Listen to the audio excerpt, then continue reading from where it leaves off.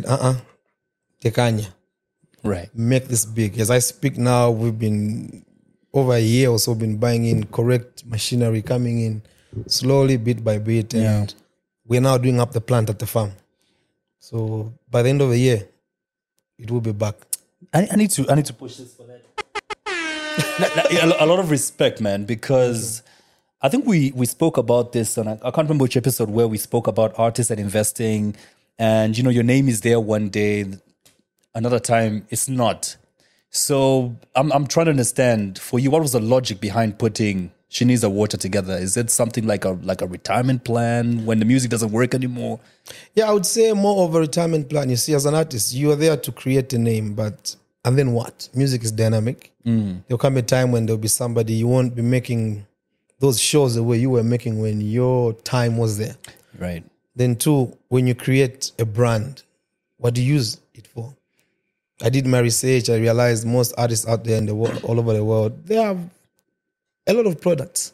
And it's nice when you have a good fan base, they can relate to it, and it takes you somewhere, you know what I mean, apart from music.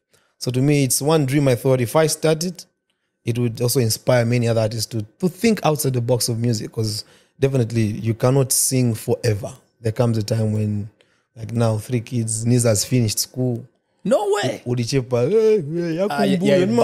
Bali, except. Yeah, that's you, man. Wow. I don't know why in my mind, whenever I hear Shaniza, I always imagine Niza being a small person. You know what I mean? I think it's because she was introduced like that. Yeah. She's actually, how old are you, my daughter? 17. She completed school last year. She'll be 18 this year. Time does fly, man. Yeah, that was 2007 when I brought her name to the limelight. Yeah. And, excuse me. You've been in the industry for well over, 23 years now, plus? Yeah, that's on point. Let's say 22 plus, because it was first time my music played was in, I remember that, December 99. November, December 99. This was with Masiku Wanse. Masiku Wanse, we featured DK. You are now doing things like Shiniza Water, and for me, that's a very responsible move from an artist. I'm trying to understand the mindset that Danny from 1999, 2000 had, because you were nowhere to the businessman you are today.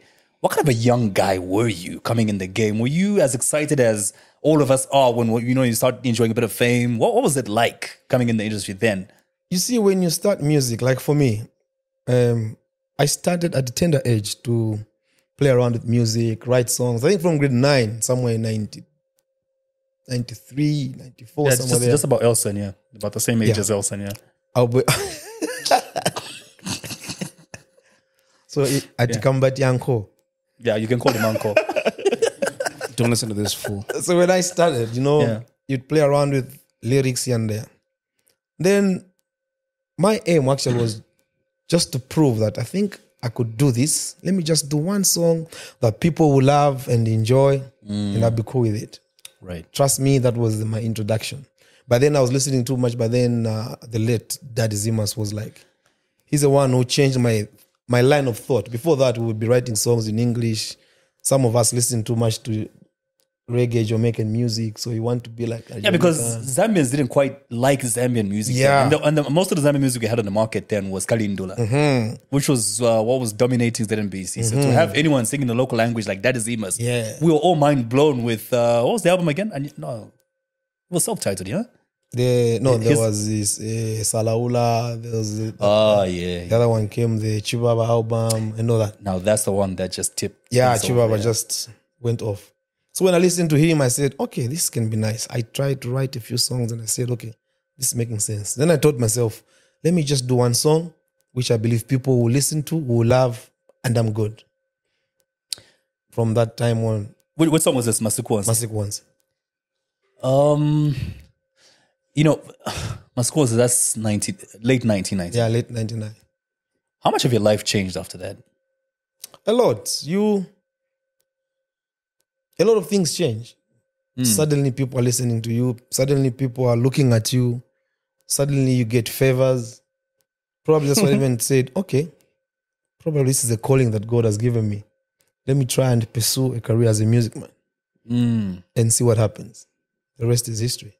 What direction were you taking in your life before that? Like, you're saying after you did Masiku Wanse is when you like sort of figure out this is the direction you want to take. But which direction were you going before that happened? 2 directions. Music, I knew I would do it because I started way back. So I said I would do this for fun. But before that, I did a course in electrical engineering. Oh, serious? Yeah. I hold a diploma in electrical engineering. I majored in power. Mama Zesko, load shedding. That's us. All right, cool. And my family by then, like dad, was not really for the idea that I do music.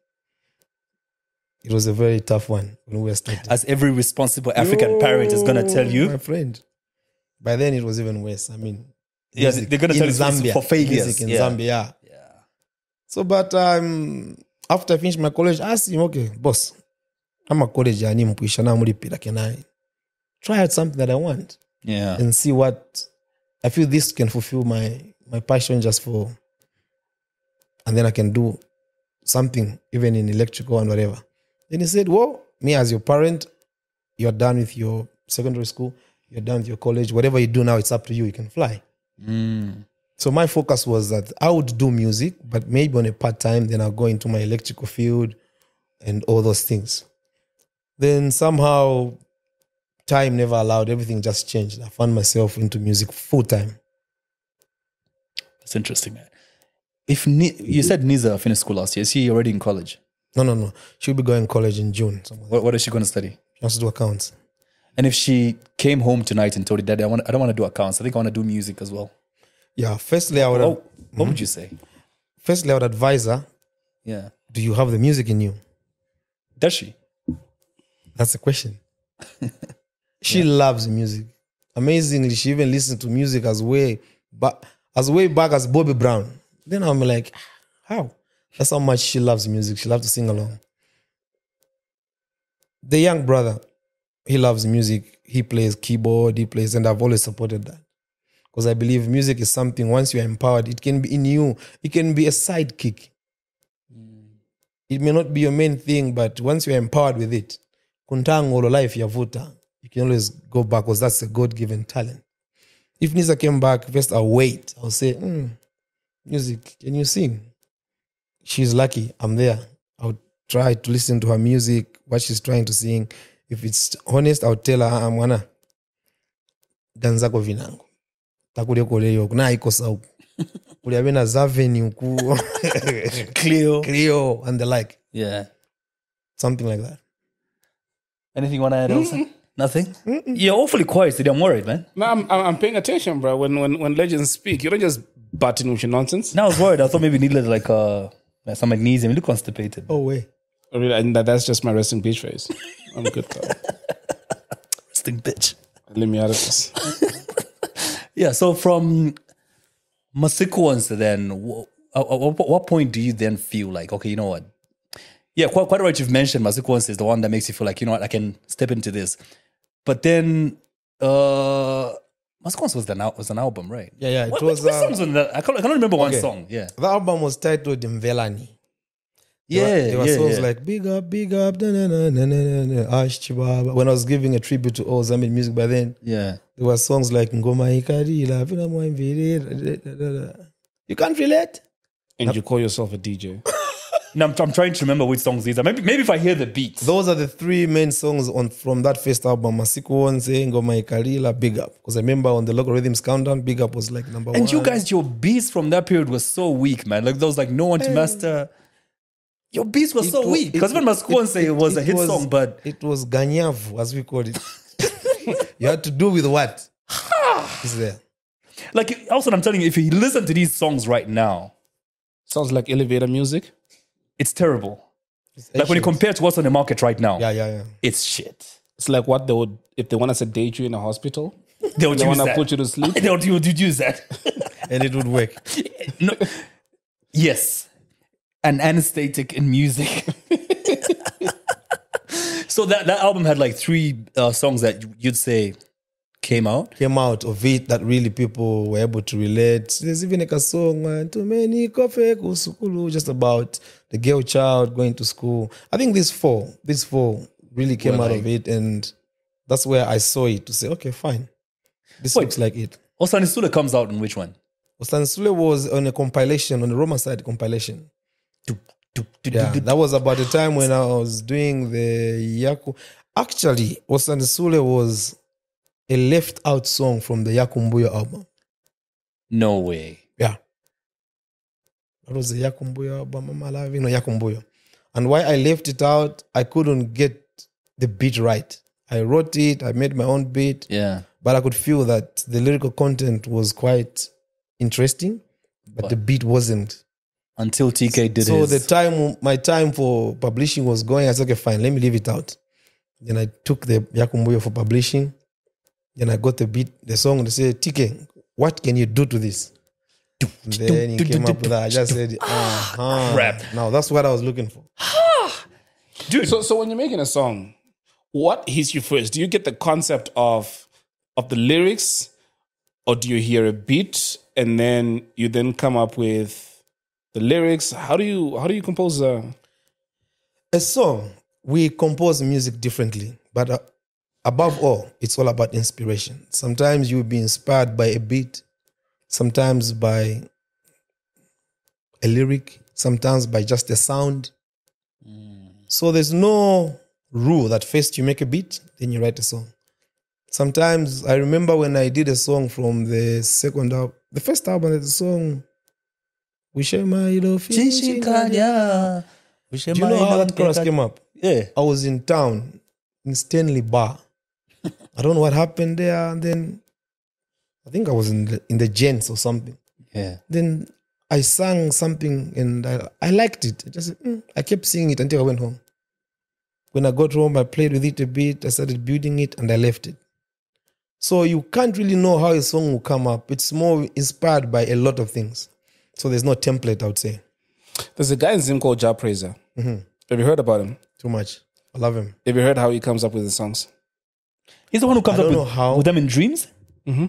Yeah, that's very common as well. So he owes his creativity to his ancestors.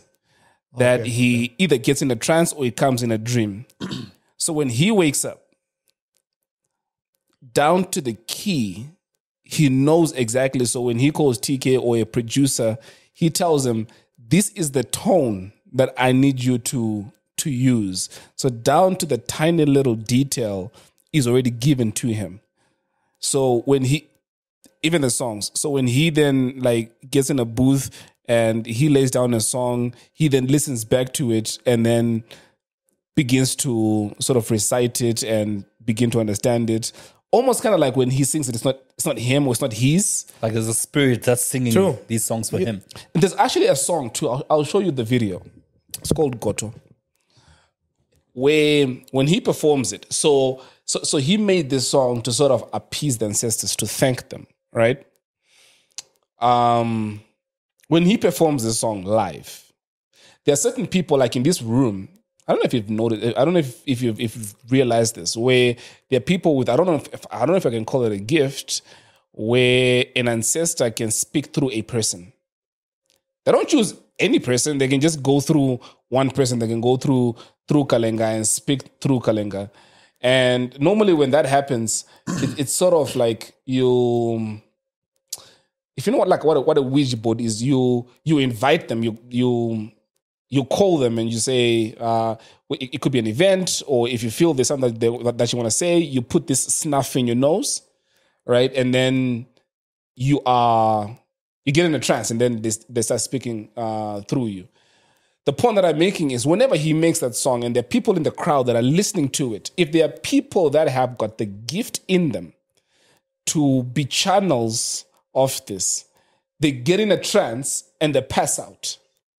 Whenever he makes that song, it's sort of like what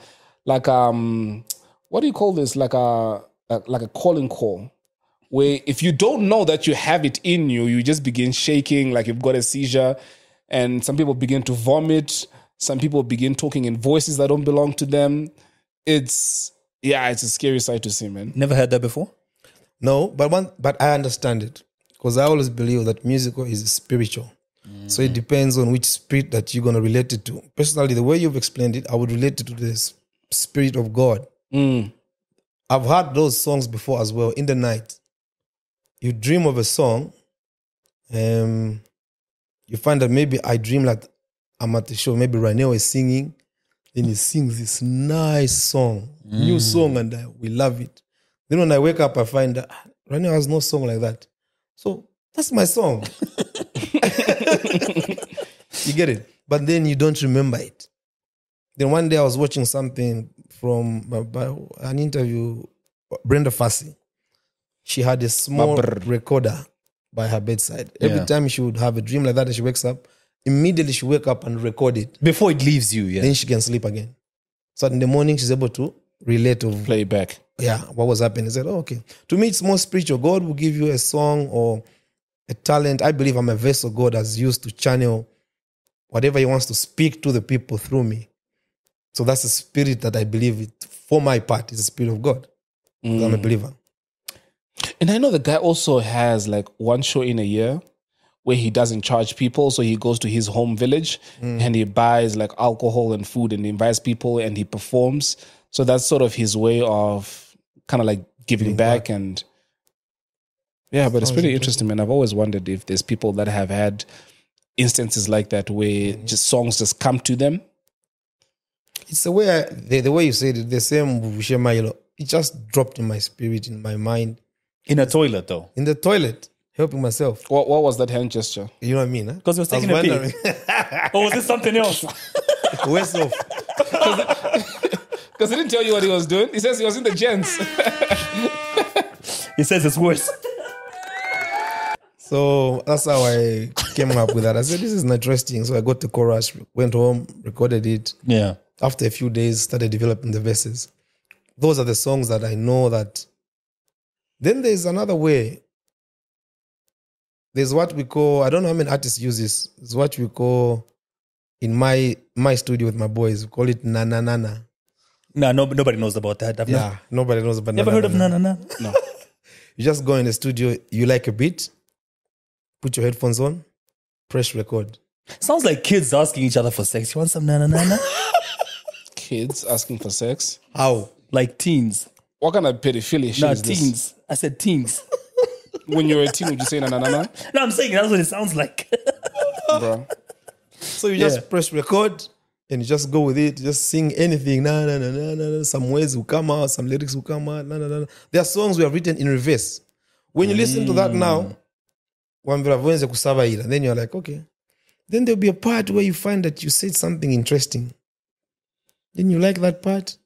You start building it from the middle. Starts going back. Then the idea starts becoming clear. As you go on again, it becomes clearer. Then you find that a song is being made or being born. So even those I tell myself, But have you ever had one of those Jah Praiser moments where it's like deep in a dream and the whole song comes to you? No. Never. I've You've not been that spiritual. But what's the... I know a lot of artists have like a ritual. I'll give an example of Bob Marley. You know, the herb would give him a lot of these ideas. For others, what works for you in your creative process? He goes to the gents. One. I think so. One. Yeah. Nothing really, I would say, but peace of mind really works for me. And for whatever reasons, like one day I was taking analysis of my music. Most of my great songs were all written on a Sunday. Wow. I don't know why. You find that day I'll go into the studio Sunday, everything would just be flowing. You'd be in the spirit. Some other days I would go the whole day, nothing. Until it's Sunday again. Come Sunday, you go maybe even struggle, you find from 14, then just boom, just something hits you. You start, the creative part opens up. You just start writing. And again, you have to go into the creative part. When you are on the road doing shows like for 3-4 months, you're not recording. When you go back, that's my personal experience. It's not easy to start writing again. You can even struggle for a month. But once it comes, you're now like in the studio mode. It just flows. You just start recording. So I had to look at the times that I'm free. Those are the times I use most for studio. For example, from August to December, mainly it's shows, summer. But January, February, you're broke, school fees, what. It's the time I would use to go in the studio for recording because it's like when you've no money, your mind is at peace. Now you can work. Tell me about it. When you've got money, you're thinking of how to spend it all the time. Yeah. Yeah, probably. How do you manage, bro? Like, you got 3 kids, right? Mm-hmm. I have one, and Jesus, the expenses, man. Like now, he came back home with a torn tracksuit. You pay these exorbitant fees, and then now the next thing is he's got a trip, and you're just sitting there like, didn't I just pay you guys money? I've also got 3 kids, so I know what he goes through. How do you guys manage this? Man. You know what? The good thing is most of the expenses, for me, I don't know about you, but I make sure they happen at different times somehow. You know what I mean? This one was a school trip this month. The other one you find, that's not my doing. But when it comes to things that happen at the same time, like school fees, everyone's open to school at the same time. I'll make sure I pay these school fees at different times. Like for January, I pay for one in October and I pay for the other one in November. So that December, I can be in Livingston with you chilling. You know what I mean? Podcasting. Or podcasting in Livingston like we did. So that's how I take up my expenses when it comes to the kids. Pay for their expenses at different times, way before the deadlines arrive. That's how I meant. That's how I manage. Because nobody ever tells you how expensive these little bastards are. Your own bastard. Your own bastard. You mean your own Yeah, bastard? my own bastard, man. Ain't nobody tells you this.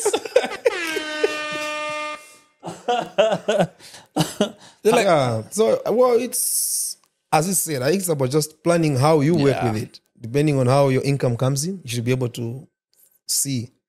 Right now, you say you have one. You won't be, That I know you of. won't understand us. That you know of. Just Yeah, that bring I know another of. one and another one. Yeah. They will be aware. How? I don't know. Me, whenever I hear that, oh, Daddy, we are closing school, I'm never happy because it means now Bills, yeah. are coming in. So immediately I go into the mode of working on that. Do you live with them? Oh, yes. Okay. Married? That's a very Very important much. Yeah, okay. Yeah, well, you don't get that a lot. Yeah? question. He's not married, so he doesn't know what we go through. I don't know. He doesn't know what we go through when it comes to you calling your wife. She's not picking up 5 missed calls. You go home and you find her in the living room. Phone is in the bedroom. I'm sure you go through the same thing. Watching Zuba. Watching Zuba. Phone is in the bedroom. And you start wondering, somebody went through so much hard work, so many pains to get the cable off a phone to make it a mobile phone. And somebody leaves it in the bedroom all day, every day. I don't know. I keep saying this to you, Galenga. I don't know how you guys do it. How long have you been married, bro? 17 years. 17 years? My daughter's life. He's is about to my ask you, marriage. on purpose? But why would you do this to yourself? Why wouldn't I? Give me a good reason why I shouldn't. Okay, so I've been you. You're yet to be me. you say what? I've been you. You are yet Yet to be me. him. Yeah, I hear that. And so I'm trying to put myself in your position where, again, everything that I'm going to say about marriage is purely theory because I've never been married. But I feel like more people that are not married now do not actually want to get married. I feel like marriage is very easy to get into, but very difficult to get out of because there's a lot of stuff that you have to go through to leave. Yeah, And so a lot of people that are stuck in marriages are not because they want to be there, but because of the stress that they have to go through. You have to split assets, you have to involve families, you have to go through all this. So you end up putting with a lot of BS where if you really take account and if you really take stock and you think like, when really genuinely was I happy? I don't know. I love Danny's wisdom. Let him explain to you something about what you just said. I like that. My take about that is that the first few years of marriage, I think, are the worst. The first 5. They look like the best. Because, I mean, we'll be showing you guys what you want to see. But these are two people coming from 2 different homes, 2 different cultures, 2 different backgrounds. trying to live together in one home. It is very, very difficult. But I think as time goes on, you start letting loose. It's about accommodating your friend. I can be very stubborn. My wife knows that. But now I can tell how stubborn I was and how stubborn I am now is very different. Even how she was a different person, now she's a different person. So it's like you start maturing for a common cause. Eventually, And what's the common cause? the common cause is that you have to be happy together with your kids. Yeah. There's nothing very interesting and very nice when you live together with your kids. Your kids must be happy in life. I'll tell you one thing. One of my sons went to school and came and asked me a question. I don't know how you would answer it. Came and said, Daddy, today my friend asked me that, how does it feel to have a father? What? You heard. That's what the friend asked him. Yes. How does it feel to have a father? How does it feel to have a father? Then I was like, that's deep. Because it means when they go there, they are playing. This one will be saying, I know my father took me where, me, my dad. Yeah, but that's a child maybe being raised by a single mother. So he has no idea what it is to live with a father figure in the home.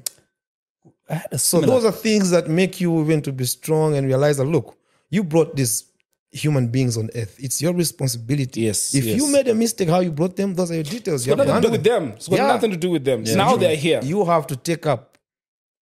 If you messed it up, it's like you kill somebody, you go to jail. Yeah. If you did it right, you are lucky, you strike a jackpot, everything is smooth. Amen. Man, but it's not easy. That's a fact. It's not easy.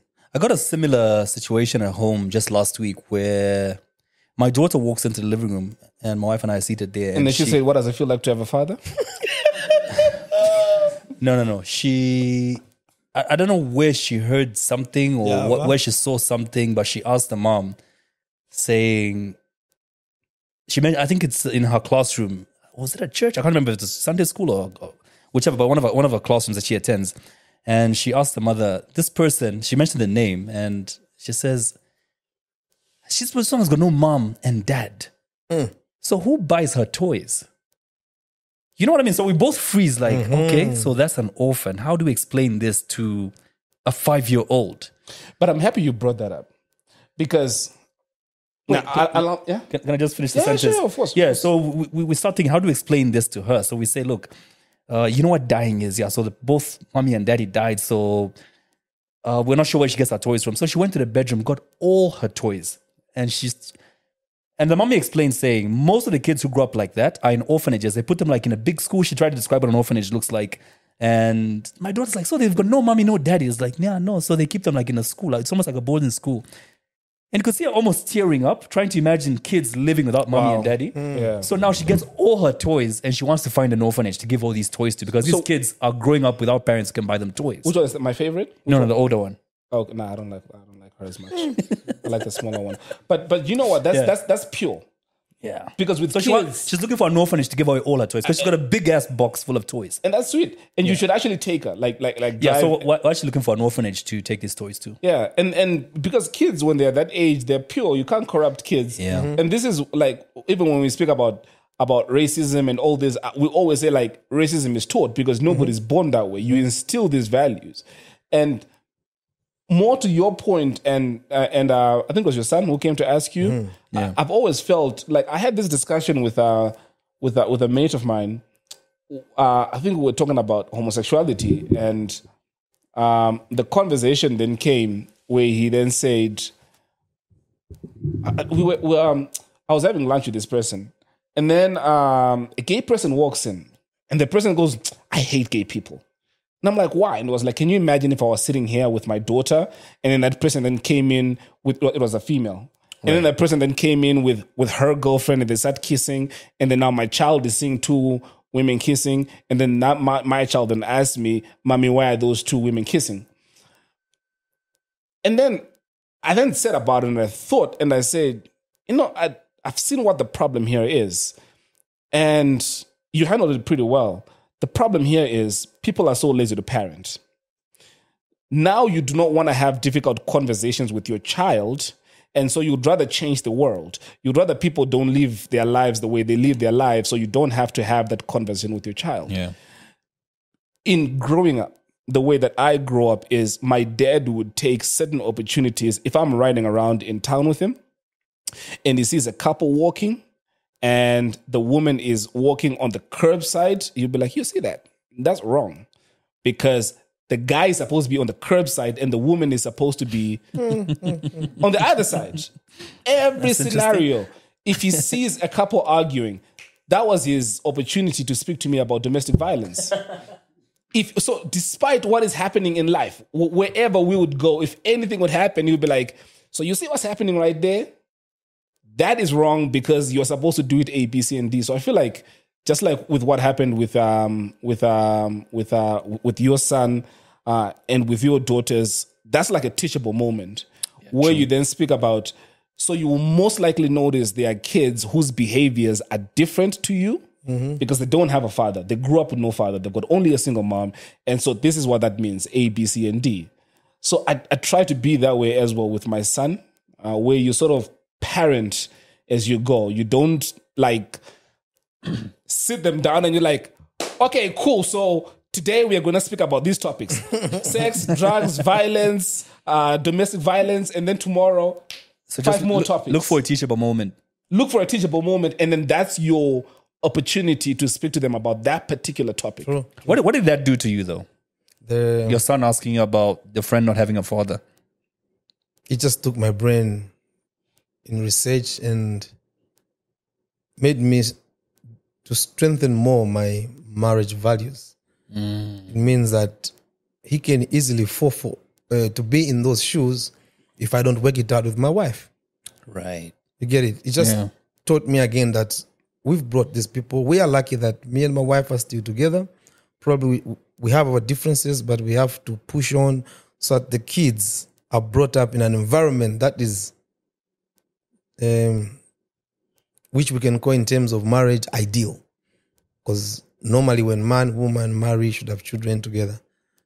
I think that's how life was meant to be. But of course, there are a lot of dynamics that come in. You find there's a divorce or it's a child and all that. But it just made me to think, because I couldn't answer them then. You see, because the question is feel. You can't explain a feeling. The question was, how does it feel? Mm-hmm. It's very difficult. You can't explain somebody I else's guess the only way you can explain it is you tell him that the feeling is lucky. Because not all kids have what I have. Okay. You mean he is lucky? He is lucky to have a father. Okay. You know what I mean? Because not all kids have what he has, which is a father. True. So when you look at this dynamic, count your blessings. Because you're going to run into friends who don't have a father. And this is most likely how they've grown up. It's difficult because of A, B, C, and D. So more than anything, again, it's a teachable moment. True.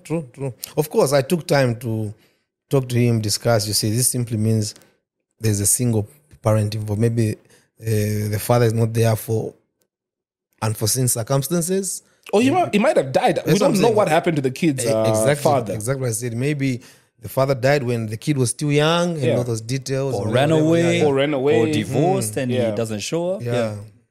You got married, what, 2006? 2007. Why are you putting the man on the spot, man? His wife is going to watch this. You want him to get the dates wrong? Oh, no. You see, me and my wife, we've agreed a few things. There are things like birthdays, such dates. That you can forget. But if you're not She's the accounts. That's Most women are. She takes detail. Oh, you can't miss it. Most women, yes. She's particular about this. Even to know things about birthdays, birthday party gifts, I've learned from her. Same here. That's when we grew up. Same here. Birthday was, today's my birthday. Whatever. Oh, you lean on your wife as well on stuff like that? But On her birthday. But how she grew up, birthdays were on point. Then I came to learn. That's what I'm saying. It's where two people come together. You start learning how the other partner grew up. Then you said, okay, so these dates are actually very important. So what kind of family does she come from? Comfortable? I asked that for a reason. I'm coming to something. No, she's fine. She's from a comfortable family. I asked that because this is 2007. You're getting married at a time where you're now Zambia's biggest artist. And a lot of families don't really believe in somebody living off music at that point in our lives. 2007, nope. Even your father was a little skeptical about you. Now I'm imagining a man giving away his daughter to a Zambian artist. What was the family like taking you in as an artist, marrying their daughter? It's always tough. Yeah. Now I think it's better. Now it's... Yeah, that's my point. It's 2007. You know what I mean? 2007, It was tricky, and I know it was tricky. Actually, she had to play a role to just say, Munisi. Okay? She went through her own family struggles as well. I went through my own struggles as well. But it's something that eventually was accepted. And maybe fortunately, I knew her since 2000. Wow. So we've been together over 20 years. Yeah. Plus. 23 years now? Somewhere there. So we've been together like that, as knowing each other. So when now the child came in and all that, we got married and all those details. But of course, the way you've said, but the way life works, you find that in the same family, 2-3 will be against, but 2-3 will be saying, no. What's wrong with that? Yeah. It is what it is. So, now, yeah, I want to believe there's harmony. There's acceptance. It's been 17 years, man. Yeah. Oh, yeah. I mean, at some point, they would have to accept it. Especially when you prove yourself financially. Oh, yes. Take care of the kids, Yeah. take care of the family. They're in school, everything is happening. There's okay. Asunga banja. The rest are details. I think in the arts, especially, I think it's an African thing. We all go through the same thing because when I was getting married, I was not even in business. I was just a DJ. Yeah. That's even worse. I can imagine. You know what I mean? You play records. Exactly. So now everybody's asking their daughter, their sister, their niece, you're getting married to a DJ. Were you skinny, bro? What were you like growing up? Were you skinny? Yeah, I was a bit skinny, and but even as a DJ, I was making a bit of money then. But it just doesn't give family confidence to know that their daughter's getting married to a DJ. How did you meet your wife? We met in a club. What song did she request? Very cliche. Now here's the funny thing. This is how we I met. didn't ask this by accident, by the way. We met in a club, and the funny thing is, she didn't want to be at the club that night. Up to now, my wife is one of those that you have to force to go out. So on that particular night, her friends actually carried her out of her room, pushed her into a taxi, and they came to the club. And there I am DJing. So they came and sat near to the DJ's booth, because she was in pajamas. So she couldn't be, exactly, you see what I mean? So she couldn't be like, mingling with everyone else in her pajamas at a club. So I'm looking at this girl thinking, Why are you in your pajamas in a club? is she like from is that like a boarding house right next door? Like maybe she's just buying dinner and whatever. So I kept staring at her, and next thing I say hi, and we But start was she hot, chatting. though? Yeah. Or was it the pajamas that caught your eye? Yeah, that too. And she was in pajamas and very colorful socks, house shoes. And we spark conversation. I get her number. Instead of working, bro. Yeah, I was there busy mixing and, do my thing. Yeah. And she was there. And we started chatting, exchanged numbers, and the conversation started from there. Next day, we linked up, conversations continued. Oh, you don't waste time. The very next day. Don't waste time. Here we are, 6 years in marriage now. Oh, Yeah. nice. My condolences, Yeah. man. Condolences. How did you meet your wife, bro? How did you meet your wife? How did you meet your wife? I used to stay in Ibex, and she used to stay as well. We're in the same area, actually. Oh, okay. I think I was just walking down the street. Very interesting.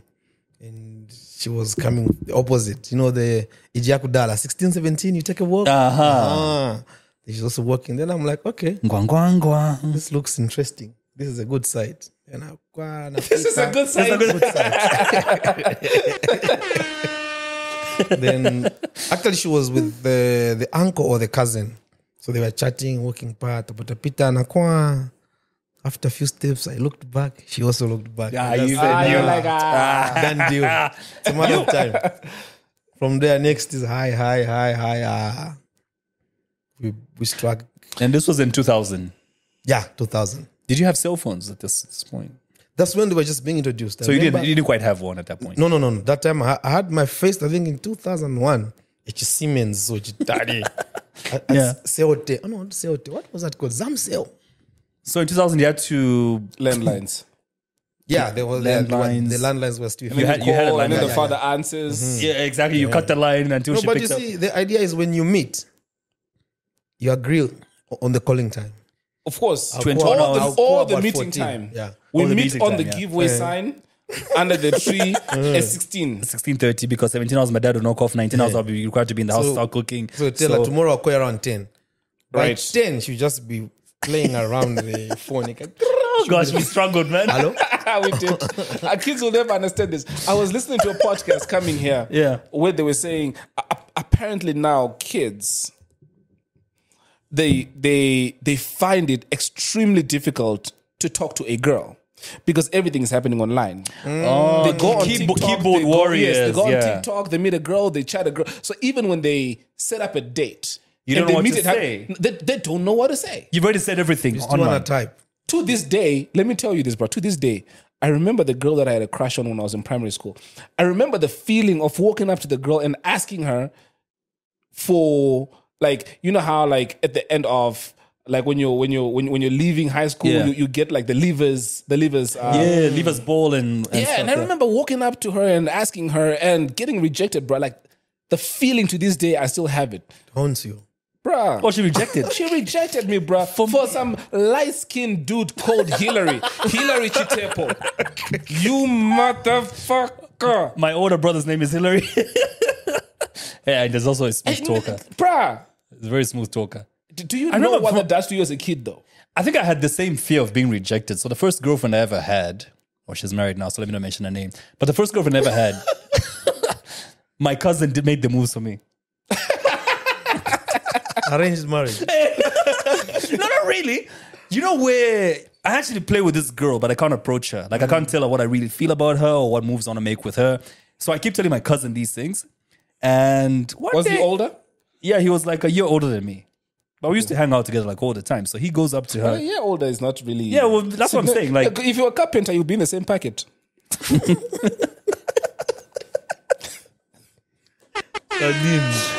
yeah, so my cousin made the moves. He went and told her, this guy likes you, wants to be your boyfriend and blah, blah, blah, blah, blah. Tell him I said yes. And he comes back, dude, she's now your girlfriend.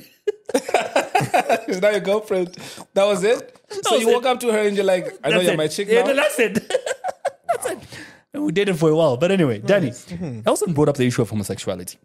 And I bring that up because I think this was your third album, Yakumbuya, which spoke mostly to homosexuality. And at this point in our lives, 2003, we didn't quite have people attacking us for being homophobic. We could speak about it anytime. And then you released an album whose first song was preaching sort of against homosexuality. Was it? Sort of. It wasn't. Or you were looking down upon homosexuality in a way? It wasn't. Because there was a guy you were talking about who was getting it from behind. Like he's talking about a guy on this song who all of a sudden was seeing him with, I'm paraphrasing, he's living lavishly all of a sudden. But what we don't know is that behind the scenes is getting it from the back. Jesus Christ. But that's the premise of the song. Yeah. What are your thoughts on homosexuality at this point in your life, though? You mean now or then? Then and now. Then, you see, how that idea was born, actually, it was something I was not very much seen in Zambia by then. Yeah. I think I saw it first time. I think I went to South Africa where I had my brother. He was living there, so I would frequent going there to visit and all that. They've been advanced. Then I could see that, okay, this looks normal here. So when I came here, there were a lot of songs by then that were talking about the opposite sex. Sandra, Kukabwata. If you remember that song? Yeah, Sakala Brothers. Sakala Brothers, yes. There was a Kalindula band, which is the song like, Bamulamu Bapopi, you know? Then I was asking myself, so does it mean only the ladies are doing something bad than the men? So the first thing that struck me was what I saw in SA, because I knew that in a matter of time it would be all over. So I talked about it. I said, okay, Yakumbuyo. And if you listen to the song the way I wrote it, Ndipo. So in the song, I just talked about it, brought out the issue. So K plus C, okay. So these guys were seeing. K plus C, smashy, okay, okay. He gets hit from the back, Yeah, that's how I just came with the idea, because I knew that at one point it would be what it is. It's something, anything that's happening in the world, Africa, we are just behind. It still catch up. It will catch up with you. Yeah. Yeah, you know. Do you believe people are born gay or people they turn learn gay, it? they choose, they learn? I'll tell you something. You have to understand me. I'll tell you something very, very spiritual again. I was coming from South Africa in a bus. Then with this old lady, way back, before I even did my first album, I don't know what we were discussing. Then she started telling us that, you know what, young man, when God blesses you with a child, while the child is still in the womb of the mother, don't start saying, nifuna mwamuna, nifuna mkazi. I want a girl, I want a boy. Don't say those things, yeah? Then she even said, you know, sometimes you find that some people are even convinced this is a girl. They even buy pink clothes, girly stuff. pink clothes. Then mwana kabada pesa mamuna. The first feeling of the parents is actually rejection.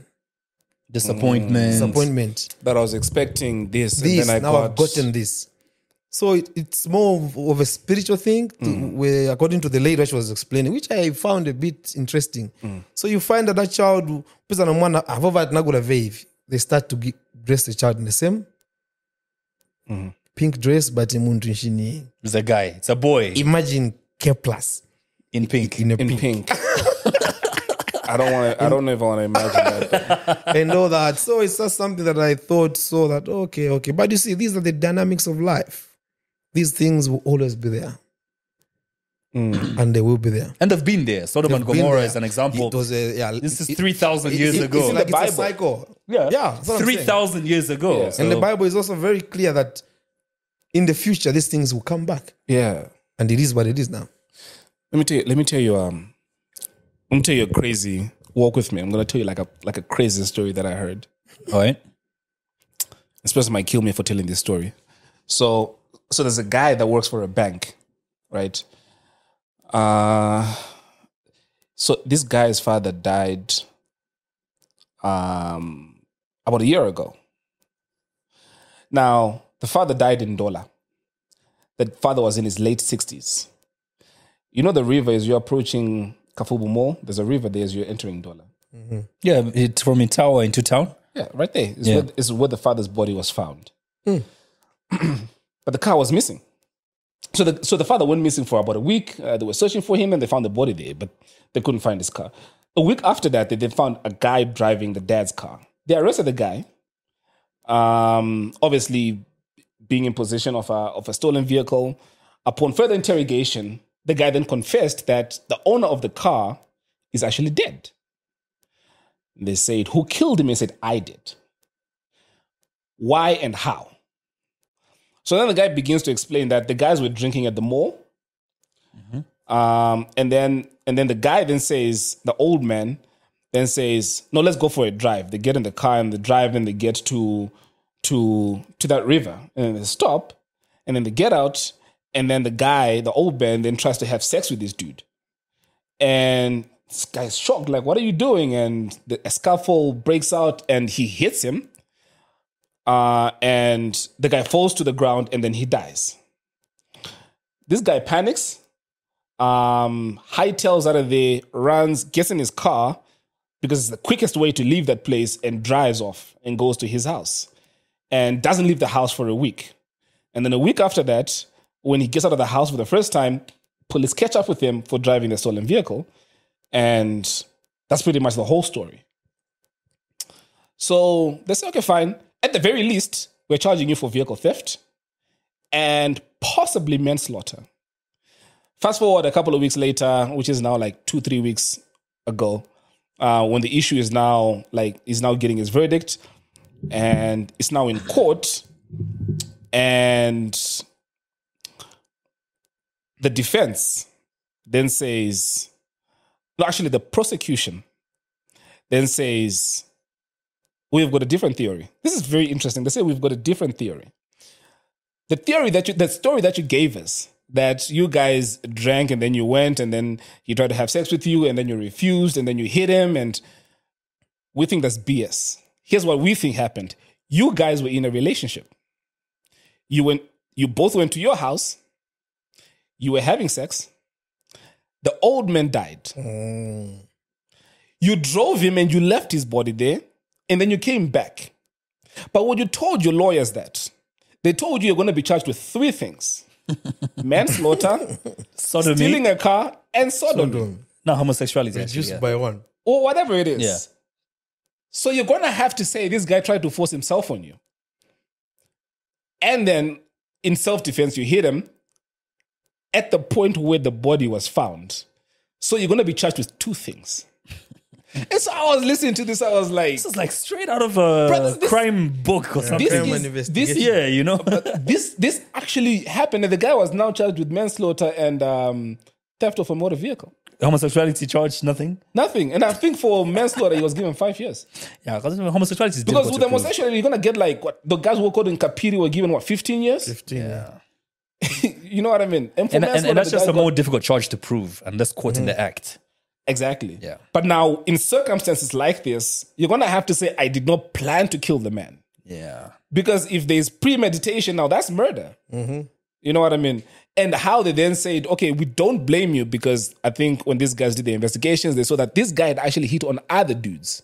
This old man, which actually got me thinking like, dude, you are like almost at the end of your life. You're in your late 60s. What the hell are you doing experimenting? And you've got kids who are grown, who are like in their 40s. Wow. Do we still honestly really think that people pretend or they get peer pressured into being gay? Like you're 70. You know? What peers are gonna pressure pressuring you into doing this? He's just been in a closet all his life then. Yeah. Exactly. Yeah. What are you, those were your thoughts then, Danny. Nice story, by the way, Elson. Those were your thoughts then after your South Africa It's a trip. nice story, like I came up with it. No, like interesting scenario. He says nice story, like I just came up with it. I'm saying those were your thoughts on homosexuality then. That was your experience with it. Going to South Africa, then you did a song and an album. 20 years later, because Yakumbuyo was 2003? 4? 3, 4. That's the 3 into 4. Yeah, that's late 3 into 4. 20 years ago, give or take. Those were your thoughts then. This thing was just coming into Zambia then. Like, but now, what are your thoughts on homosexuality now, 20 years later? It's still the same. It's there. If you listen to the song, Yeah. I just sparked people's brain to say, this is real and it's happening. If you listen to the song very carefully, I never supported it and I never condemned it. I just spoke about it. You were very careful. I can give you all the lyrics. You'll be like, oh, okay. So this is what's happening now. So we are here. And then what? It's a very deep topic and very sensitive. I wouldn't want to meddle myself too much into it. Yeah. But anyway, the album it is there. The album was entitled Yakumbuyo. Elson was not in the country then. I know it means at the back. It means at the back, yeah, Yakumbuyo. Elson was not in the country then, but I'm not talking about the translation. I'm talking about what the album was like. I need to I can see it in your face. That album, dude. If we play it, do we get flagged by YouTube? If we play the song. No, for as long as we don't monetize, we can play the song. But anyway, it's not about the song, the album. This album had like what, 7 songs? There were like 7, yeah. 7 songs and 2 instrumentals at the end. Yeah. Dude, have you ever seen a top 10 chart that has all the songs from one album? Yeah. Back then, 2003, the 2 top 10 charts Zambia used to listen to was Radio 4 and Radio Phoenix. The top 10 countdown. Phoenix is that old? Dude, Phoenix was the first commercial radio station in Zambia, 1996. Yeah. It was the first one. Dude, you start listening to the local rhythms countdown. That was the 19 hours on a Saturday, huh? It should be 19 hours on a Saturday. 20 hours somewhere there. Is it Sunday? No, it was on Saturday. Yeah, Saturday, yeah. Dude, it starts at 19 hours. I can't remember who's the number 10, 9, 8. Then they come to number 7. It's Danny. Song from the album. 6, Danny. 5, 4, 3, 2, 1. All the songs on the album. But how does it feel though, bro? All the songs on the album were on the charts. On every radio station in Zambia. I can't explain it. Legendary. It was the start of music that made it so big. Yeah. Of course, personally, it felt good. There are a lot of songs being released, but you are lucky that 5 or 6. The whole album was on the The charts. whole album would be like 1 to 6. You know what it felt like? It felt like we were just listening to his CD all over again on radio. Wow. Again, I learned to trick. You see, by then there were CDs and cassettes. Yeah. So I learned how to arrange songs in a way that when someone buys a CD, you slot it in. You won't skip a song. It's also a trick I came to learn. So people ended up falling in love with all the songs by how they've been arranged. It's like when a DJ is playing, they'll make a playlist that won't make you skip a song. That will keep on the dance floor the whole night. Yeah? Yes. So you can do that to your songs. You just know it, play with the keys, the tempo, fast song, slow song, a cautious song here, maybe another fast song, just like that. What do you think of the artists that are there now? Sorry? The artists that are there now, what do you think about them and the music they're making? I think it's they are very creative as well. Yeah. They have As actually creative as you guys were. Yeah, in a very different way. Because their style of music, for example, hip hop, the genre is very different. But when I listen to the lyrical content, Yeah, true. how they play with words, mind you, all this music we do, especially in Zambia, it's inspired by maybe from America, from Jamaica. How you manage to Zambianize it, even get the skill there, but make it very local, is what is amazing. You find you'll be rhyming and doing, what word can I use? I want to give an example of metaphors in music. Yeah. That's great. To me, it's a very different genre that's making a lot of noise now, but there's a lot of talent out there. It's just, we just need to keep knowing how to enhance it. But with the way it has gone digital, I think it's getting easier. At some point, the internet was messing us up. Technology, rather, was messing us up. But now it has been caught up, and I think we're getting there. I just want to play the intro to the song, which every time you that's another song that to date. Yeah. And you know the trick I usually play with a song, Kaya?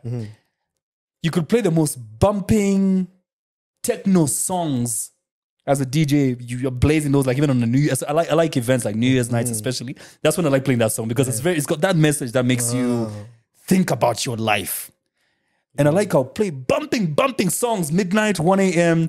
And then you just make the club go quiet. And then you bring in the guitar strings. Ding, ding, ding. Let me just play it. My voice is so... That. You did this yourself. No. There's a man called Mr. David Akoma. He's the one who played. He's a left-hand guitarist. Very talented man. He's the one who played those.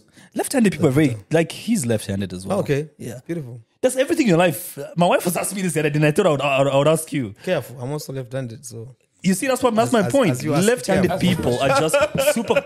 Either they'll be very intelligent or very creative. Yeah. Left-handed people. Because I think they use the side of the brain that... Which of the two do you think I am?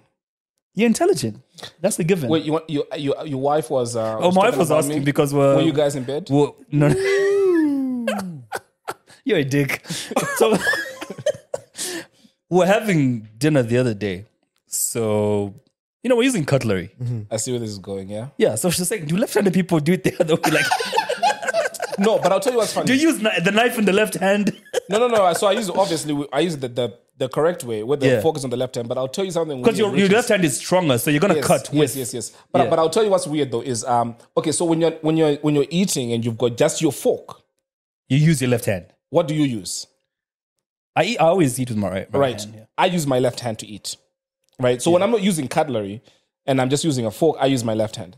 But I remember I went to Prime Joint and then I ordered ribs. Yeah. So obviously my dominant hand is the left one. You're gonna cut with that, right? So obviously when you're eating ribs, you eat with your hands, right? Yeah. So I'm using my left hand to eat the ribs. So my left hand is all messed up with soup and whatnot, and I try to use my right hand to pick up the fork to then eat the mash. Jesus, man! Is it the same with you? Tell me why that meal took 2 hours. But again, so funny picking up food with my right hand. But again, it's a bit different for someone like me. Yeah. You know, I'm from the very, very old. I'm the last one. Right. Dad is 81. So who's 81? My dad. Dad. He's 81. Lucky you, man. He's 81. My dad died at Wait, 67. what do you mean he's 81? Years old. Oh, he's 81 years old. Yes. Jesus Christ, I'm so slow. Because in my mind, I'm thinking he was born in 81. No, he's 81 years old.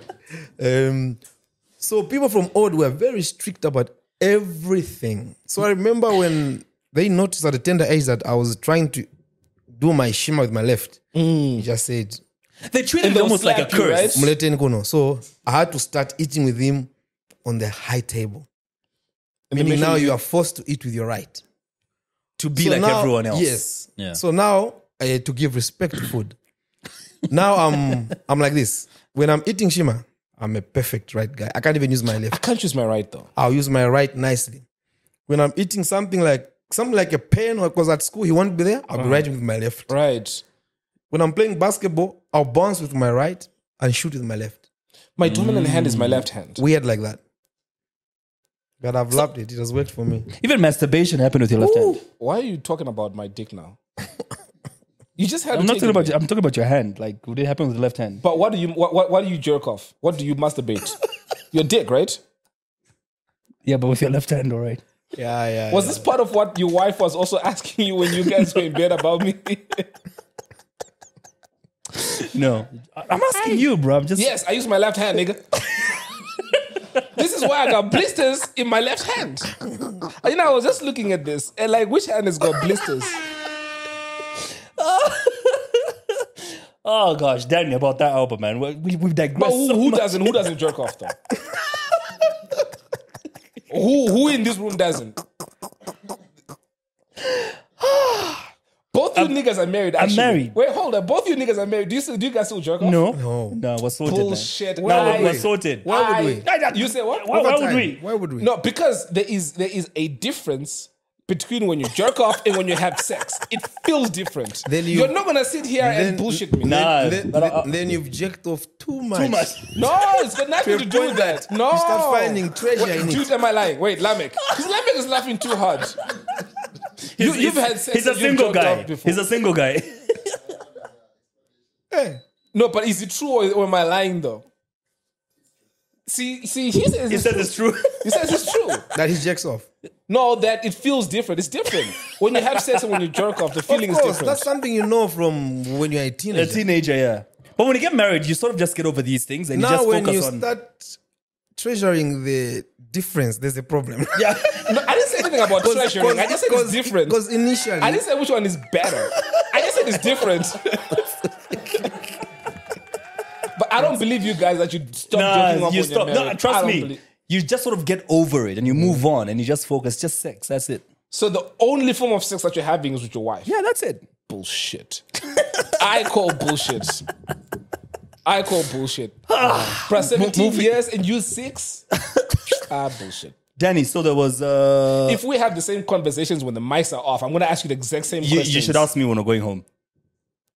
You're driving me home, right? You say what? You're driving me home, right? Did your wife cook? We'll find out. We're done. Danny, so first album was Masikuonse. Mvelani. Then Masikuonse, then Yakumbuyo. No. Mvelani, that's where Masikuonse is. Oh, crap, yes. Yeah, the title of the album was Mvelani. So you got your name from a song, not the album. Yes. Because the trend after that was albums. Albums, yeah. Because I did the song as a single. Right. So people heard Masikuonse as a single. Then the follow-up was the album in which the song was. Yeah. Then my next one was the I'm Loving. Yes. So we had now the Chikoni Chako Judy. Yeah. We had now the... With George Chibangu as well. Yeah, George Chibangu. Sure, baby. I love that song, man. Oh, God rest his soul. Joe. That was I'm Loving. Sure, baby. Is that on Spotify? No. What I've done actually is that... I haven't listened to that song in years, man. I've put them in categories. So actually in the next 2 weeks, even the other 2 albums, I've put them on all these platforms, but they're being called the best of Danica music. That's what I'm seeing right now, yeah. That one is volume 1. You find that there are those songs.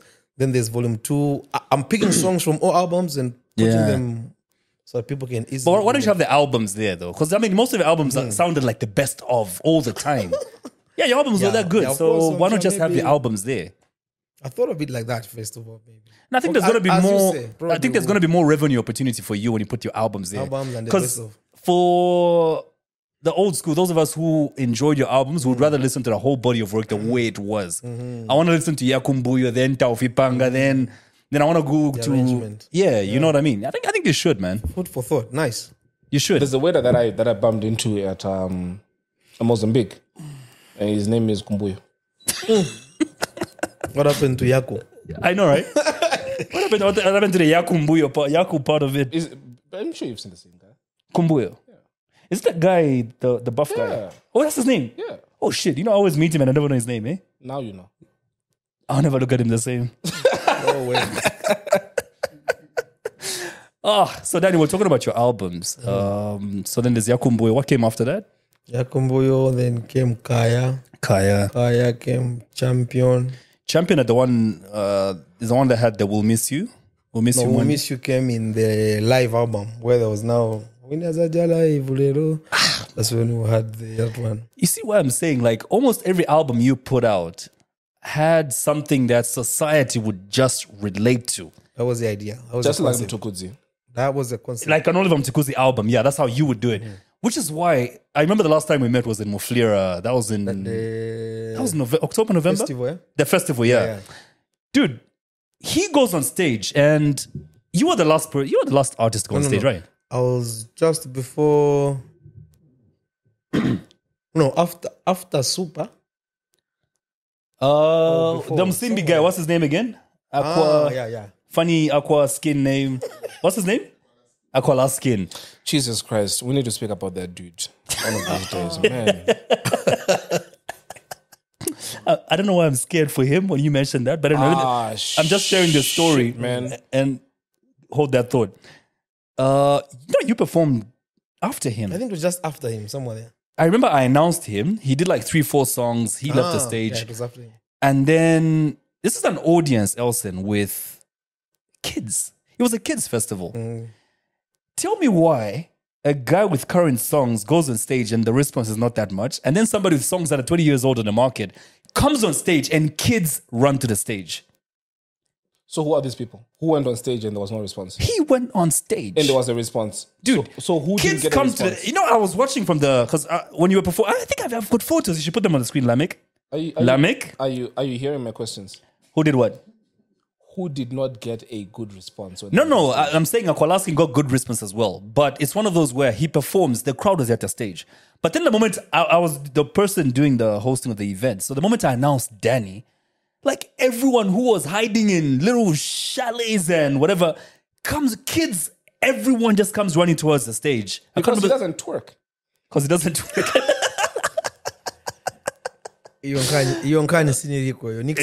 Yeah, alone.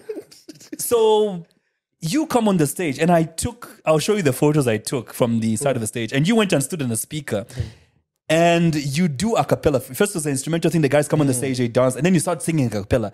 And I'm looking at the kids thinking, how do they even know these songs? How does it make you feel to still be able to entertain such a crowd 20 years in the game? And how do you even keep that going? That's the grace that I'm always thankful. I've also failed to understand sometimes. You find there are times at home, my son is coming from school, the taxi driver who would bring him home. Yeah. Will be playing an instrumental. So he'll be listening to it, he gets home.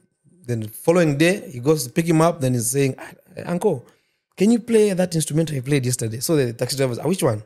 There's an instrumental you played, it's like, oh, you mean your dad's song? Then the kid will be like, hey, is that daddy's song?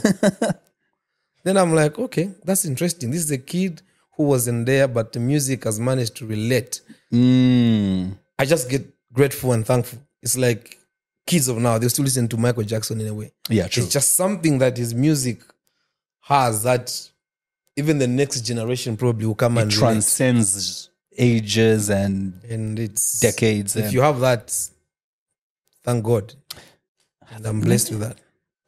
Now, that for me, I the hairs on the back of my spine, man, like I felt, that feeling like. Look at the way he's looking at you. I think it's trying to imagine the feeling I had. Like, it just feels so good, like warm inside, like 20 years in the game, and this guy is still able to pull this off. It was interesting, man. I just saw something on the screen that you got Netflix at home. Yeah, but I'm not a fan of too much movies. Well, we've all got Netflix. You've seen that, the new announcement about the password sharing? The password, yeah. Yeah. Oh, I heard the way. Actually, you see how much I'm behind? I had my daughter. But only if you're outside the same house. Only if you're outside what? The same house. So password sharing. Dude, I know homes. If you're in the same home. From now on. Whenever it's going to be implemented. If you're in the same home, you can share passwords. Yeah, because I know homes where all your relatives around the world use your password. Me. I was avoiding saying me, but... My sister in Australia uses my password. You see what I mean? I log in and I'm like, I haven't watched this movie. Hey, and it's actually halfway. It's halfway. But have you also noticed how there was this bias? I don't know if you've also noticed how Netflix algorithm, depending on what you watch, is able to determine your race and your gender. Yeah, I'm sure. Your race and your gender. Why I tell you this is there was a time that I watched Bird Box.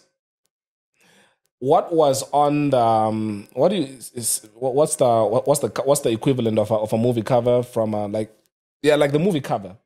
What was there was different to what was on my sister's account. On my sister's account was Sandra Bullock holding her 2 kids. On mine was her walking in the forest looking scared. Okay. And I was like, they must have determined this is a woman. And so we appealed to her to watch it by involving kids in it.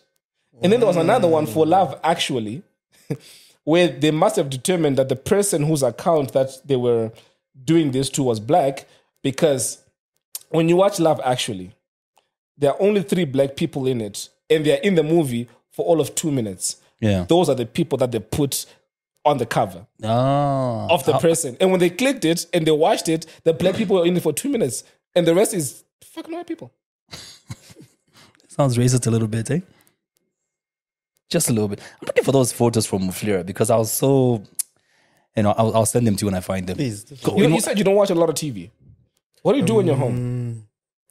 I don't watch like a lot of movies. I'm a Documentary news? I'm a documentary news guy, and just a lot of such. You find that I watch a lot of ID extra. Like, I watch a lot of documentaries as well. That's crime, especially. That's just me. I get fascinated how these guys are able to find one campus here and they're able to catch you. That fascinates me. How they're able to trace you back to that, and I think that's what I just watch. Which is where our Zambian women would get away with it, because when they get the head, they're gonna trace it to some lady in India or Brazil. Like you flew to Zambia and you committed a crime. What is this? They'll be locked up, arrested for something you're not even. What photos are you looking for, dude? The photos I took of him on stage in Muflira, and I think I'm close now. When was I'm this? seeing some of the great in my phone, so it should be close. When was this? When was this? October, was yeah? that October somewhere there? October, So you're still November. performing, or that was like just a once-off? No. Actually, I have a very, very hectic schedule. From August to December, maybe I'm only free 2-3 weekends. You're getting booked? Yeah. All the time, bro. And sold out gigs. Every weekend from August to December is like that. Hey, so can I hit on So girls? this is the only time that I'm... Hey, bro, wait, listen to my story. So can I hit on girls and then tell them that I know you? And then I lock your number into my phone, and when I call you, because you're going to have to say my phone number, you're like, oh, hey, dude, what's up? Long time. I ain't seen you in a while. No problem. How much? Talk to me nicely. We can work out something. There are a lot of stray bullets, where we are. May hit you. But don't you still get like a lot of girls throw themselves at you? It's the nature of the business. Yeah. What can you do? At the end of the They'll day. always come, and it's up to how you handle it. Yeah, true. It's always there, Okay. whether you like it or not. Yeah, that's true. I won't ask further questions. About Is that Kim Jong-un? Yeah, and his 10-year-old daughter, who the world is feeling is grooming to be the next leader of North Korea. Is he bald now? He's looking funny, I think. He looks like he's 40 years old. Or Mpompa or something. Yeah, I think There's something the they've weight. done to him, huh? it's the weight. Were you paying attention? I know I digress a lot because I just thought about this when I watched Kim Jong-un, about that balloon that was floating around in America. American, they took it down. China has got some balls, bro. After what they did with fucking Corona, they should be quiet as fuck. I swear to God, man, it gets on my nerves. But then again, Americans are paranoid people. My point being, that could have been just a weather balloon because they haven't Weather balloon. they haven't quite found anything yet that proves that it was a spy balloon. Dude, they have got Americans always feel like they're under attack. Always. The paranoia is real. They have been attacked. Yeah, but So they've got reason to be paranoid. Yeah, but even before the attacks, they're just paranoid. You can Because tell, they attack other countries. Exactly That's my where point. their paranoia Exactly my comes point. from. So even when a balloon just strays from another country, their paranoia will tell them it's an attack. If you're a guy who keeps smashing other people's girls, The day you see a girl, the day you see a guy at your house just hanging around, you'll be like, nigga, What's going on? what is this? You're seeing your tactics. yeah, you're seeing your tactics. Because you're seeing your own tactics. Imagine me asking you like, Kalenga, so what times do you normally not be home? What time's your school run? No, but still, I always feel... Anyway, like you've said, the paranoia is coming from somewhere. But one thing I really hate is when America says we had an unprovoked attack. Mm-hmm. I don't think that's possible for America in any way. When did they say that? Let's take it back to 2001, 9/11. They called that an unprovoked attack. Osama bin Laden, Twin Towers, they called that an unprovoked attack. And how, where was the provocation? The provocation, have you...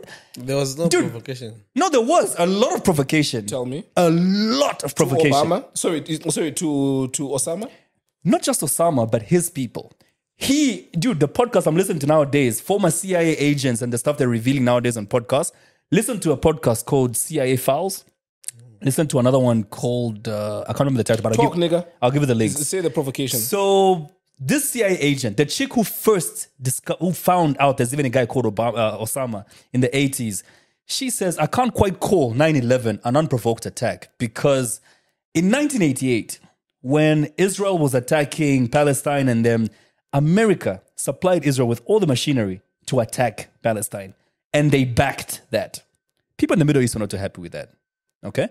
When America was attacking people in Iraq, supplying ammunition for coups to take place, Osama bin Laden was busy writing letters to the American government for years. So, Kalenga, right now America is giving Ukraine weapons. Can we say they're provoking Russia? No. I'll come to the Ukraine one as well, what the CIA agents are saying about that. So for years, he wrote them letters about warning them to stop their activities in the Middle East. Them arming rebels, rebels take over governments when they shouldn't have been, just so they could take the oil while the wars were going on behind their backs. All those things he wrote about. So when 9/11 came, he had been warning them for years, but they were ignoring him. Why? Because as far as they were concerned, he was just some rich kid in the Middle East who they didn't think was a threat until 9/11 happened. And they called it an unprovoked attack. True. However, put yourself in Bush's shoes. Yep. Right? Mm-hmm. And there's been an attack. Do you expect him to sit back and say, yeah, well, because we did this in the 80s and now they've retaliated. Let's call it even. Of course he's not. Yeah, what kind of leader is he going to be? No, you're missing my point. My point is, like you've agreed, they would call it an unprovoked attack. So when they can retaliate. Wasn't. But of course they're going to hide the fact that they were actually warned by saying, look, he's going to look that way like you've described if he tells the truth. Do you pay attention to this? Yeah. To social politics? Yeah. But anyway, enough about politics, man. We have Danny here. I actually enjoy that quite a lot because I've always said, unless you study your history, there is nothing new that happens today that hasn't happened before. Yeah, with this Russia and Ukraine thing happening, there's one person who's watching this very closely to see if Russia gets away with it. And that's Xi Jinping. Because that nigga's got his eye on Taiwan. Okay, but then again, when it comes to the Ukraine war, put yourself in Putin's position. No. If an enemy comes to set up an army base by your neighbors, are you just going to sit back and watch? Wait, hold on. And call it what? Wait, hold on. Uh-huh. Wait, who set up what base where? Are you following this Ukraine thing very closely? Yes, I am. Yeah. So you haven't heard about America and Ukraine ties and whatever, and why Putin is feeling threatened? Firstly, number one, there are so many every other country that is in NATO, yes, including Poland, an army base, right? Including Poland, yes, which Ukraine wants to join NATO. So what a sovereign country does has got nothing to do with Russia. But if you don't, Danny, sorry, I will give you an example. We'll have discussion later. I will give you an example right now. Hang on. Do you know that there's US Marines in Zambia? Of course. Why would any other neighboring country be threatened by that? Yeah, but I think it depends on the relationship. For example, if that's what I was about to say. For example, if the same the Marines are here, and there's a big beef between the neighbors, South Africa and the US. Trust me, South Africa They'll won't be feel uncomfortable. Very uncomfortable. Very good point. It's exactly what happened before this. I hear Russia was trying to set up something. Is it in Cuba? I remember that. And America warned them strongly and went Because that was too close. They had to proximity. stop it. Yeah. Proximity. Okay, so now let me ask you a question. Who is Putin to A them? big enemy of America. Yes, but my point is, A threat, not enemy. Sorry, a threat. Yeah. who is he to dictate to Zelensky what to do with his own sovereign country? If he's to let America or anybody else for that matter set up in his country, that's a sovereign state. It's not, this is no longer the USSR. This discussion will take longer than it should because. But do you get what I'm trying to say? This goes back. What to, then gives you the balls? Because the truth of the matter here, apart from what you've just said, is this guy trying to stroke his ego to set up the USSR again. I was about to hit back Which to USSR. Ukraine was part of. That was dismantled in the 80s, right? Yeah. Yeah. So That's what the whole issue is before he wants his legacy, just like Xi Jinping believes Taiwan is part of China. that's what I'm saying. When we start this discussion, And we'll not keep only going that, on and there's on. one last point. With all this shit happening, Lesotho has got the balls, did you read this? To say parts of South Africa belong to them. There's a fucking case set in his ass. You're already in another country. Your whole country is in another country. Bruh. Your whole country is in another country. You're a subset. So there are people that are watching this Russian-Ukraine war to say if Putin gets away with this, We are. even me also I want. Even me. Danny. I'm so happy having you on this podcast, man. Thanks, I haven't had, not that all the other episodes haven't been this lit, but I just feel special being in your presence, man. And Thank you, bro. you being in the industry 20 years, are you giving us anything? Like, at 10 years, you gave us an album. 20 years, anything special happening? And your birthday is coming up. There's a gig, yeah? Yeah. Actually, it's coming up this Saturday, 18th February. Sweet. It's going to be so from about 2 years now, I always do something. Last year, we were at Riders Arcades. Yeah. This year, we at Tri Lounge. So what I do is I come up. Vusi. Yeah. Shout out to Vusi. Yeah. That's my guy. So we'll be there this coming Saturday. So I'll always invite 1, 2, 3 guys. There will be JK, there will be Afunika. There'll be Elson and K+. We do it, of course. Why not? No, I'll definitely be there. There's a lot of footage there. Put up a big cake and just sing, and please feel free to bring presents. I know by the time this airs, your birthday would have passed and the gig would have been done already, but that won't be nice. When is this airing? It's supposed to air Tuesday. It was supposed to air on Friday, right? So it will air Tuesday, right? Yeah. Next week Tuesday. Yeah. No. Oh, this week Tuesday. But this is after Sean Temple. It is after Sean Temple. Yeah. Yeah, it's this Oh, week but it's Tuesday. still after his birthday, though. Yeah, it'll be after his birthday. We Yeah, get that. that's my point. But he's saying which Tuesday is it? This Tuesday. So we're saying No, yours it's one is Tuesday away. the other Tuesday. Okay. I Yeah. see. Probably. So you do this, you started 2 years ago? Yeah. I do now 2 events, which are my own events. There's Right. this one, then I also do the Danica Music Fest. I don't know if you've attended any of that. No. If you've not attended that, you are missing big. That's the When is the biggest- next one? It's always first week of September. Right. I'll be there this year. We do it so huge, so big. I'll share the link then. You know I'm follow new it. in Lusaka, right? So Oh, I haven't been yeah, knowing yeah, much yeah. of what's happening in Lusaka. You so. will love it. And this year, it's the 5th anniversary. We've been doing it for 5 years now. Where does that one? Is it the one that happens at? Is it, I saw one at Barclays. That was some years ago. I don't know. No. First one we had was at Levimo, Yeah. car park. Then we took it to the hotel, Mika Convention. Yeah. Last year was in Showgrounds. Yeah, but that's the thing about you, We Danny. have really like 3,000-4,000 people come in one place. That's huge, man. It's huge, and it's That's the thing that surprises me about you, because just a month ago I attended Tide 2 and Hamoba's gig at 80s Lounge wasn't that big. People just love you, man. Like what do you do to people? What is it about you? What do you think it is about you that people just love, apart from the music? I think it's the consistency first. As I Yeah. say, the grace and the consistency. I started playing live music from the time of the Mayenge. I told myself, I'm a live performer. We're talking about this today. Okay? I told myself, Live performances. I'm a live performer. From that time, I've never looked back. I've had my band. The longest serving in a band is 17 years. The drummer. Others are 14 years. I've been with those guys for that long. So every event I do is live music. So people relate to live music more because you can play around with it. You can do it, you can change anything. So I think over time, people find it interesting to come and watch because they don't know what to do next, but to be the same material, but performed differently. And I think you sort of set the pace, and very few artists have followed. I think Afunika is the only artist I know who also does live. Right now, the person who has a band is doing very well is Peterson. That is band 10 years now. That is, it's solid. I like the act is good as well. Nah, but yours is just something else, man. And who do you have under your umbrella now? Is Brian still there? No. Me, when I as a band, I've only got Naso and Titus. These are guys who back me, who I work with. I found it very difficult to have my own artists who I can manage because time. Right. You have to manage yourself. You have to manage this one. I realize that I wouldn't. But there are a lot of artists who have helped in the background. And I fail to where see. you guide them, you push them, give them direction till they see it. And then you say, oh, you can go now. Guy. I always feel it's just a non-working formula to be an artist managing artists. The focus will always be on you first because you're also trying to shine, and then you've got people under you trying to shine as well.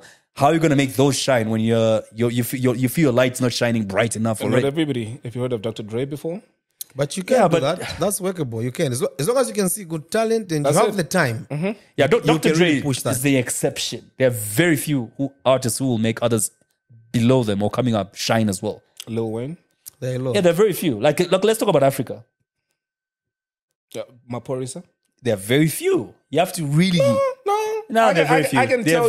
I can tell you at least as long as my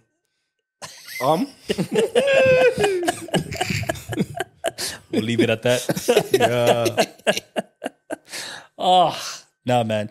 Daddy, it's been so great having you on the podcast, man. And you're a pretty cool guy. I can tell you that now. Thanks, you are. It's my first time meeting you, but I like your energy. Thank you. Just based off. So I'm lucky or unlucky, depending on how you look at it, that I don't have the bias. You know, like when you meet a superstar, you really can't ask them what you want to ask them because their presence is so heavy. Do you get what I'm trying to say? I'm so starstruck, yeah. You become so starstruck. Yeah. So I sort of have that unique advantage that I can just speak to you or relate to you as a person. It would be different if it was somebody that I sort of, like in Kalinga's scenario where I sit here with a mouthful of teeth like, oh shit, I can't talk to Denny about jerking off. You know what I mean? I know people are going to attack me for that. So like, but he's a legend. Why are you disrespecting that man talking about jerking off and yada, yada, yada? But at the end of the day, that's just basically how you relate from one person to the other. If we met at a club, it's the same conversation that we're just going to have. Like if I didn't know you and we're meeting for the first time, that's the kind of conversation you have. True. Yeah. Right. So he brings in that element to the podcast. Yeah. So but I need to ask though, and maybe it's ask what you want to ask. Like stereotyping. But feel free, man. Feel free. Your dreadlocks. How much weed do you smoke in your life, man? Interestingly and strangely, I have failed to smoke weed. You don't smoke weed? But your lips look like you smoke weed, no, TEC doesn't watch our ish, bro. No, I know that. Trust me. From school, it's something of course, when you're young, you would try and this and that. Me and weed, we don't get along. I drink. I love my whiskey. With the dreadlocks and the dark lips? Of course. If you listen you look like you smoke a lot of weed. If you listen to Panto Mukonkluda, it's what I was talking about. Oh, yeah. Same stuff. Just true. I got dreads and what people just conclude and say, this guy's like this. Period. Nothing. Actually, I've met people, you're at the show, you're on stage. They ask you for a mess stick or for weed? No, just the German comes, shakes your hand. Shakes your hand. And then you feel something. Then you do this. Find it's a ball of weed. Because to him, just looking at you, dreadlocks, German. Dude, this shit right here, nigga? I don't do this. Okay. Just like that. Wow. You reminded me of Kevin Hart. When you're buying weed. The weed you bought last night, nigga? That ain't shit. This weed right here, nigga? That's not Kevin Hart. That's Cat Williams. Who? Cat Williams. Cat Williams, yes. Every time you go to buy weed, they tell you the one you bought last week is nothing. This one is stronger. This one Every week is is getting stronger. So you're sober as well. You don't take any alcohol. He says he drinks alcohol. I'm a he whiskey did say- guy. I didn't hear that, sorry. I love my whiskey. I love my beer, Interesting. depending on the day. And now a lot That's of why water. we're different again. A lot of water, yeah. I drink And a lot now of a lot of water.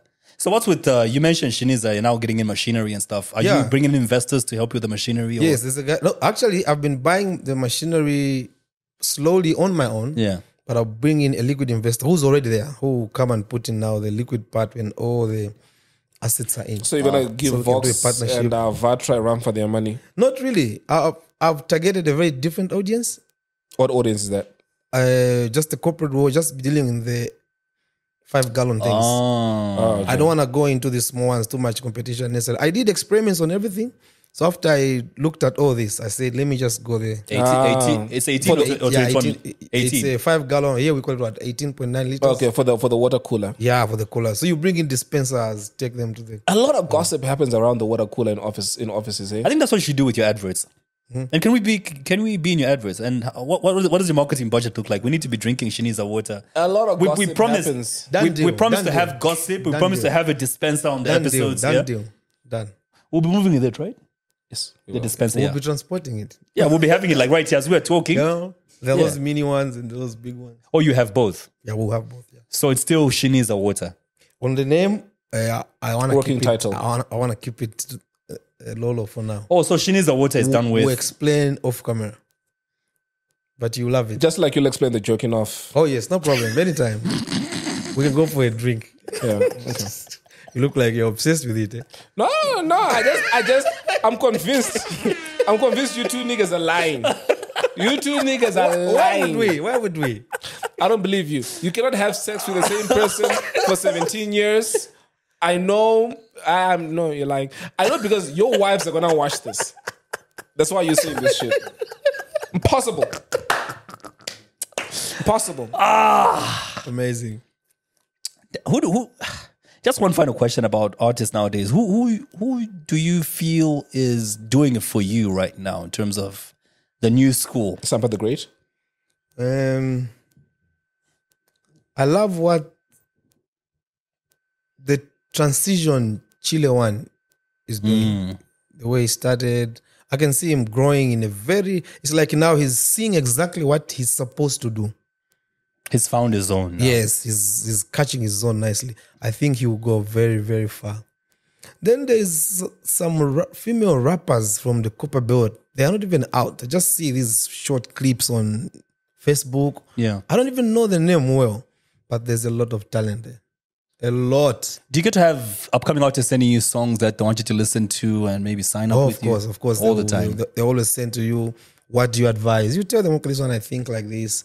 If I were you, maybe I would do this. And if it's a no, I'll tell you, this one, no. Try something else or send another song. Just like that. Danny, man, thanks a lot for coming through. It's been more fun than I expected family. because... Thank you. I'm so happy to be as well. Elson, Yeah. anything else? Nope. It's that Zed Podcast. My name is K Plus and the other guy. And you know what? I think calling you the other guy is just a cool thing to do, man. No, don't it call just me sounds that. right. No, I've got a name. All right, I'm someone's father. don't disrespect me like that. Eli. Calling me the other guy. Eli. So you I'm have the to rule of rubbing you the wrong way. remember to click on subscribe. Elson is my name. Remember to click on subscribe. Danny, before we leave, is there something that you came thinking we're going to talk about and we haven't spoken we about didn't. that maybe you want to bring out right now as we go? Not really. You see, every time I go for an interview, I leave myself very open to anything because I avoid preparing, knowing what I'll be asked. I'd rather That's good. I like that. just go with it, and it's easier to just express yourself. What is in you. So far, I think you've touched everything that is interesting to me, my music. You're a very in my easy life. person to respect. Yeah. I've gone You into- command respect. Yes. Thank you.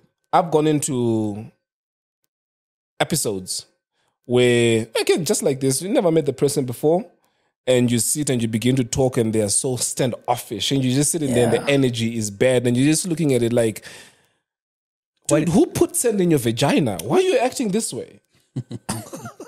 I don't get it. I can get into names of people that I just sit there. I'm like, dude, why did you? Why come? did I even come? Why did you come?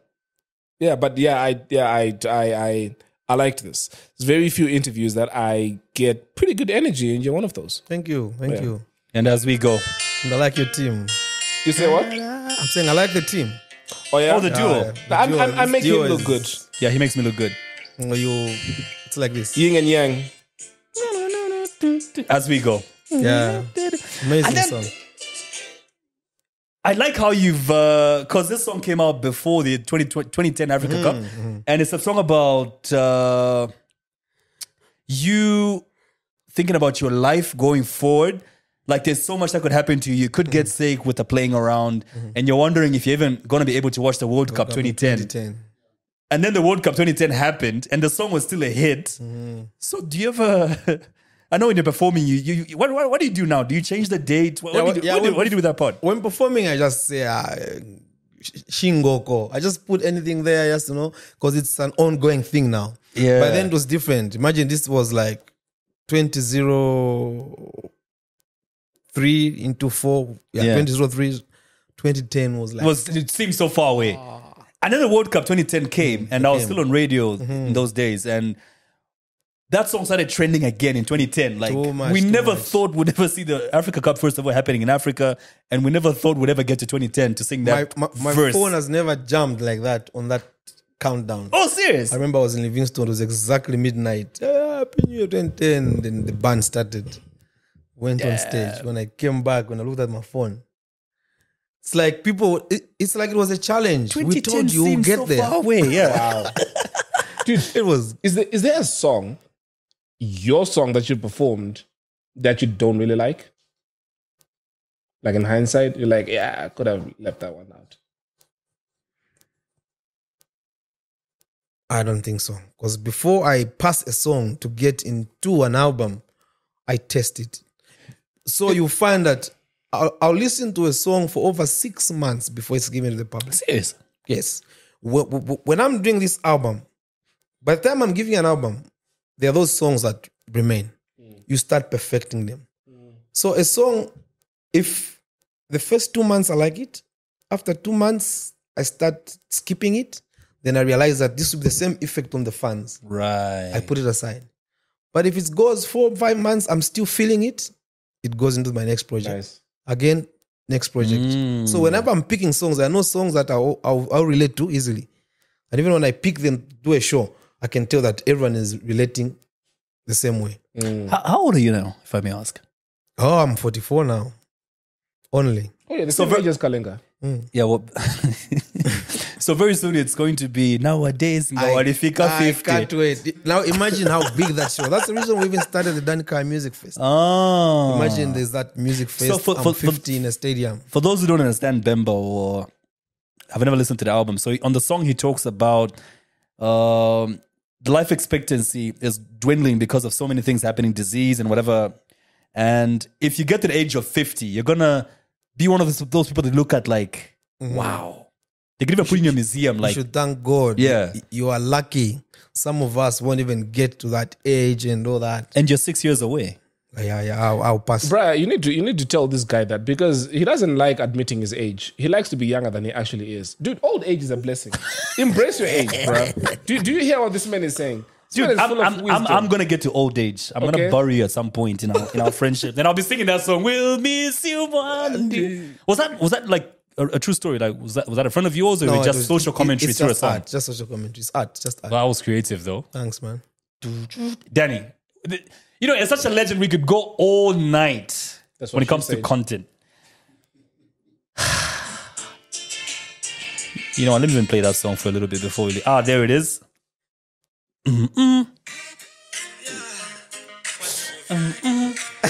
Till the next episode, remember to click on subscribe. Subscribe is just at the bottom of your screen right now. Click on that if you haven't yet. We need bigger numbers. As you can see, the bigger our numbers get, the bigger artists we can have. Wait, Danny, this episode. thanks a lot for coming through. It's been a pleasure. And we'll miss you when you leave. Atwadonsa na inena donsa titi alpha jantemba. We'll miss you one day. Beautiful.